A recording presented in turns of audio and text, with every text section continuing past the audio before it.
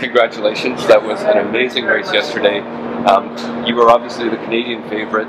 Do you think that you were going to get a gold medal? Was that kind of the goal that you had in mind for the time around? Yeah, for sure. When I came down here, that was my dream. Like, I mean, I know I can do it, and I got some good power, but it's never done before it's finished. And yeah, yesterday I cannot do a better ride. Like, it was the best power and everything. It was like really good, and I'm glad I delivered the win. Like, everybody was expecting me to do it, but I always need to do it. So, until you cross the line, yeah, everybody else has done. So I was really happy with my ride. Like, a minute 20, it's a pretty big gap. I was not expecting that, but yeah, it was a great day. And it was a very windy day. Did that affect your ride at all? Not that much. Like, I know which power I need to hold, and fit whatever the wind. Like, I just set up my power the same, so it's just as speed as both. But like, maybe at the end, if you're tired and you can crack, but it's easier to put the higher watts when you got the wind. So for me, it doesn't. It was not that big, that strong, that to be like, you know, sometimes the bike moves on the crosswind, but that's not enough. Yeah. Right. And your teammate Sean McKinnon was a bit of a surprise coming in for the bronze medal. Did you guys talk about the race before, or it was just we're going to hit it as hard as we can?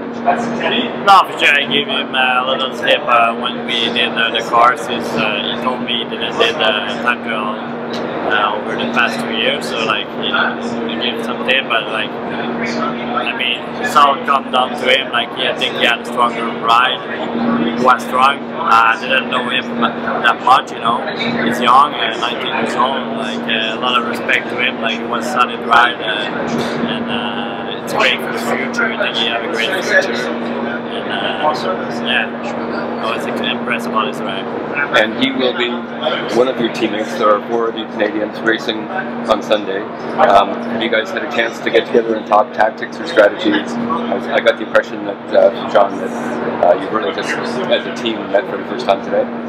Yeah, for sure. No, we didn't talk with the strategy, but it's pretty simple. It's going to be a really hard race to control. Like, we're going to have a lot of movement, a lot of attack from a lot of country. I think the key player in this is Mexico, Colombia. They're the fastest sprinter in the race. He just signed for the quick step.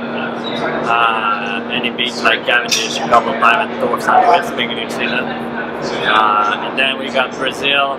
So we're gonna see how it plays, but it's a small team, like 4 riders, so nobody can kind of control it. So we need to be smart and be in the good move, with a good number, with the good players. We got 4 strong guys that give us more option, and I'm sure we can deliver another medal there if we race smart. And for sure we got the power to be there, and just need to be smart, and I got a little bit of chance to save for the result. So I haven't had a chance to check. How many games have you been at? Or is this your first game? It's first Pan Am Games. I race hunts the Pan Am Championship, but it's not the same thing.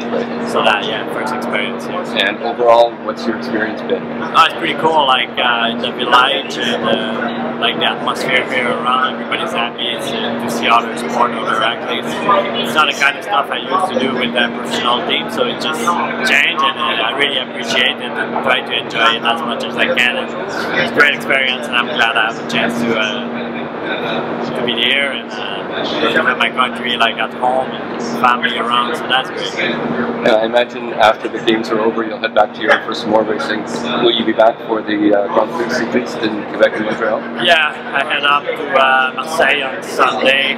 We're racing Classic San Sebastian in Spain, in Ecuador, and then Montreal, Quebec, and then Wales. So that's the next thing. I don't have too much time to rest, always going from a point to another, but yeah, I will try to be in big form in Quebec and Montreal.